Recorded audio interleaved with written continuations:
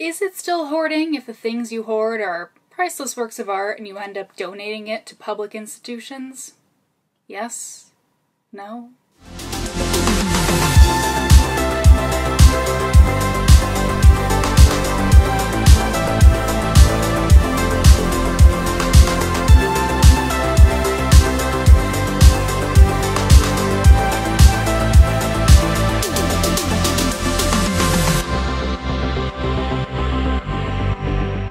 Hey History Heroes, I'm Tempest, and welcome to Time with Tempest, where today we're going to be talking about the greatest art collection in the world, and the man who made it all possible, John Pierpont Morgan. If you want to learn more hidden history, make sure to subscribe, bang that bell, distribute your delight, and leave your calling card in the comments. Now, let's begin our story. John Pierpont Morgan Sr. was born in Hartford, Connecticut on April 17, 1837, as the son of a prominent financier.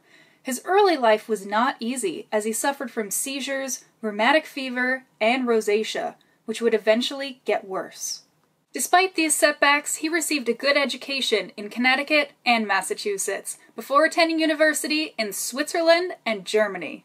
Afterwards, he went into banking in London at his father's merchant banking firm. He later came back to America, went to New York, avoided serving in the Civil War by paying for a substitute, and continued to focus on building up his father's firm. You could say this was a successful endeavor, because by 1900, it was one of the world's most powerful bank houses. His special skill was taking struggling businesses and reorganizing them to make them profitable. Investors soon took notice, and J.P. Morgan made his fortune. He was so wealthy that he and the Rothschild family bailed out the federal treasury during the Panic of 1893. And when there was another panic in 1907, he pledged his own money and convinced others to save the country. This spurred the government to create the Federal Reserve System, as they feared another panic without the assistance of the aging J.P. Morgan. While there were other wealthy men in the Gilded Age, like John D. Rockefeller Sr., who, to be honest, his son was probably a better philanthropist than him, Andrew Carnegie, library lover, super intellectual, and hella generous, John Jacob Astor IV, literal hero who refused a seat on a lifeboat during the Titanic sinking, giving it to a mother and child. He was also a science fiction writer, inventor, and real estate king. Cornelius and William Vanderbilt, who liked establishing places and also art. Henry Clay Frick, another awesome art donor, which you should totally check out the Frick collection in New York City. I highly recommend it. The Guggenheim family. Guggenheim Museum, anyone? Ben Guggenheim was a literal hero as well, also giving up his seat on a lifeboat during the Titanic sinking, saying, "No woman was left on board this ship because Ben Guggenheim was a coward." John Pierpont Morgan was a titan in the Gilded Age for his selflessness and understanding of the greater good.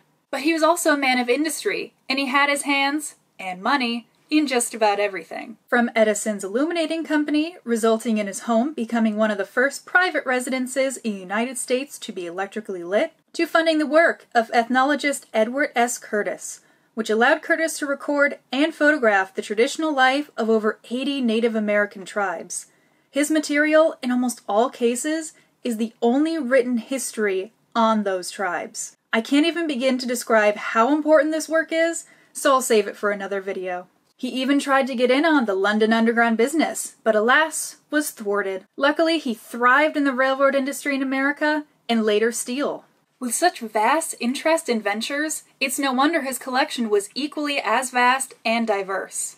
The Morgan Library and Museum states his collection is encyclopedic, and encompassing virtually the full range of artistic and human achievement in Western civilization, from antiquity to modern times. His collection was held at his various homes, from 14 Prince's Gate in London to 1219 Madison Ave in New York, and later the Morgan Library, which is around the corner from 219. His London home was particularly stuffed due to the art import tax prior to 1909 in America. Due to overflow, he loaned part of his collection to the Victorian Albert, which was as much a place for people to enjoy his collection as it was a convenient storage facility. It's estimated that by 1912, he had spent $60 million on art, roughly the equivalent of $1 billion today. Let me repeat that. Dude spent $1 billion on art.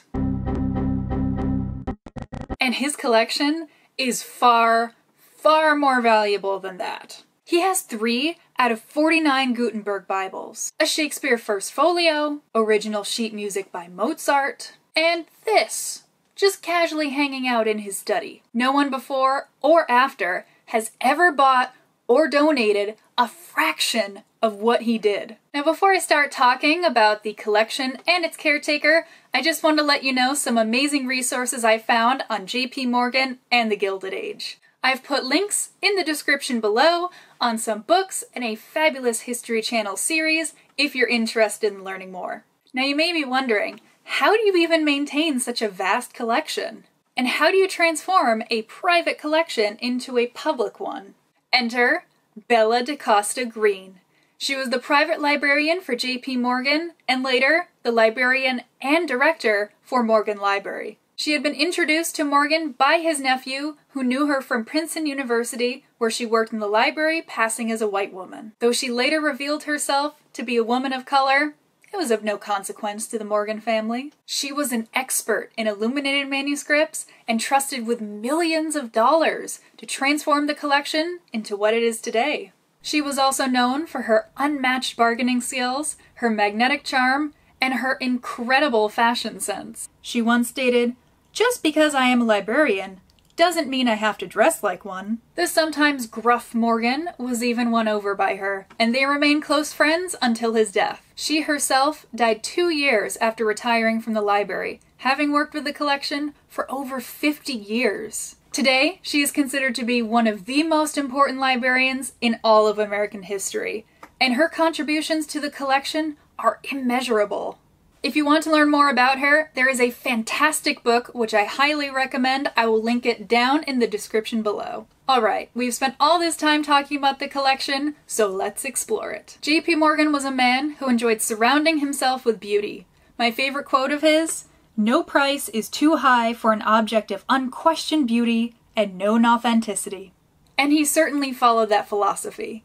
Pierpont had always been a collector, even as a young child, when he collected autographs. However, he only began seriously collecting in the last 2 decades of his life, from the 1890s to his death in 1913. And once he semi-retired in 1901, it was on. Illuminated manuscripts, centuries-old drawings, some by masters of the Renaissance, and of course books form the core part of his collection. But he was an equal opportunity offender, sometimes traveling to Egypt to buy huge lots of items that had recently been uncovered, or handpicking miniature portraits to display in his London home. He was collecting at such a rapid rate, he soon earned the nickname The Magnet, and had political cartoons depicting him attracting all sorts of antiquities. Before I continue, I feel I should actually show you the collection I've been prattling on about, so here's a little montage I made to show you just how important this collection is.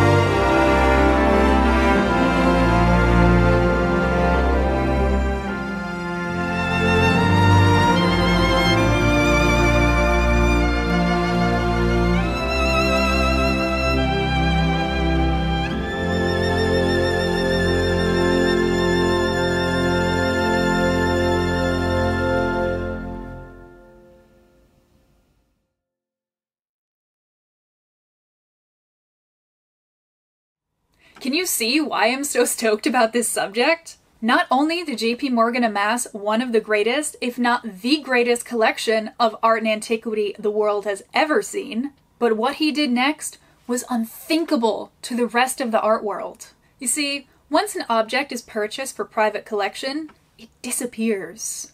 Poof. There's no record of who owns it, where it is, what collection it's in, or if it even still exists. Like this famous Van Gogh portrait, which may or may not have been cremated with the man who bought it for his private collection.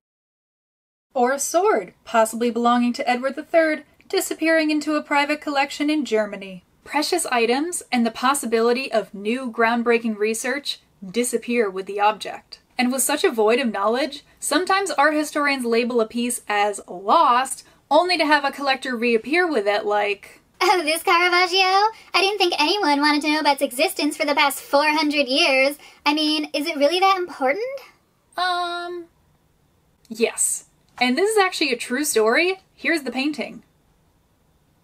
Anyway, once something ends up on the market, it rarely ends up in a public institution, and sometimes it's lost forever. So you can understand why Morgan's collection was so monumental. He saw himself not as an owner, but as a guardian, entrusted with the care of the history of Western civilization. And as the benefactor to such museums as the American Museum of Natural History, the British Museum, and the Metropolitan Museum of Art, where he was also the president, he had an open line of communication with all these museums. He would regularly loan objects to different museums and ensured they had top-notch care, which is why they're in such remarkable shape today. Sadly, while he was in Rome, he passed away in his sleep just shy of his 76th birthday. The Pope himself was said to be greatly distressed over his death and lamented the fact he could never see his friend again.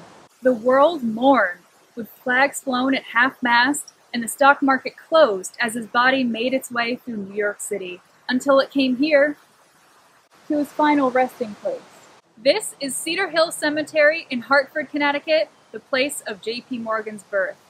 Most of his family is here with him under this monument, modeled after the Ark of the Covenant. It appears that in death, as in life, John Pierpont Morgan is surrounded by beauty. In his final will, he stated that his objects were to be permanently available for the instruction and pleasure of the American people. You see, his endgame wasn't to hoard art and artifacts. It was to enjoy them while he could, care for them, and then eventually share them with the world. His collection of books, manuscripts, and drawings all stayed with his library. The rest were donated. The Metropolitan Museum of Art received over 7,000 objects, of which many are still on display to this day. The American Museum of Natural History received 16,918 specimens with rare gemstones and pearls the world had never seen. And the Wadsworth Atheneum, right here in Hartford, received 1,300 objects, highly treasured and greatly admired. Finally, in 1924, his son Jack Morgan, with the help of Bella de Costa Greene, fulfilled J.P. Morgan's dream and turned the Morgan Library into a public institution. So the next time you find yourself wandering the Morgan Great Hall in the Wadsworth Atheneum, gazing at a masterpiece of the Renaissance at the Met, or reading one of the rarest books in the world in the Morgan Library and Museum, give a tip of your hat to the man who made it all possible. Thank you so much for watching. I upload videos every Friday or every other Friday for bigger videos, like the one coming up, which I will upload on October 23rd. You won't want to miss that one. And if you liked what you saw, remember to subscribe, bang that bell, distribute your delight, and leave your calling card because the YouTube algorithm gods demand it. Until next time, stay curious, history heroes.